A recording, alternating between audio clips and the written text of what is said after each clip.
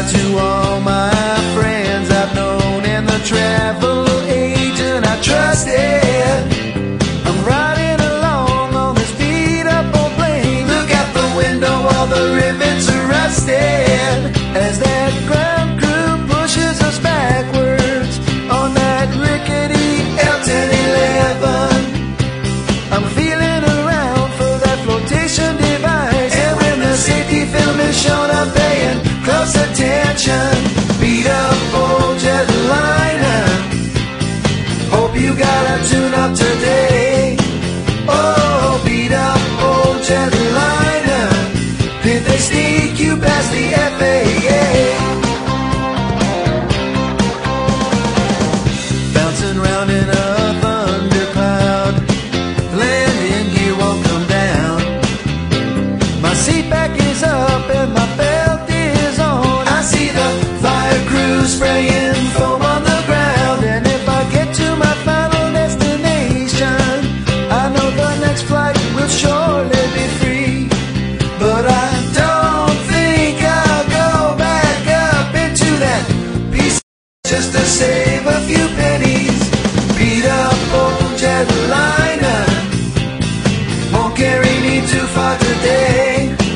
Oh, give me a fresh airliner, I don't care what I've got to pay.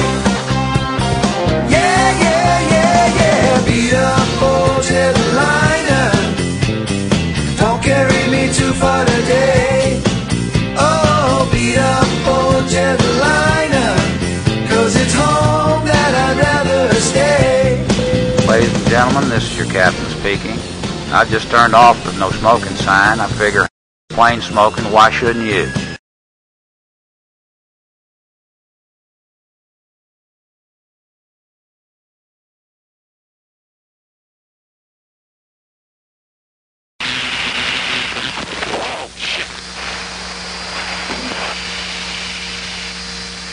There was a definite feeling of impact, like a bad compressor stall. There was a puff of smoke through the air conditioning system, and the engine began to run rough. I reduced the power until the engine smoothed out and then began to climb. After a knock-it-off call, I got the flight lead to rejoin and then flew a straight-in approach.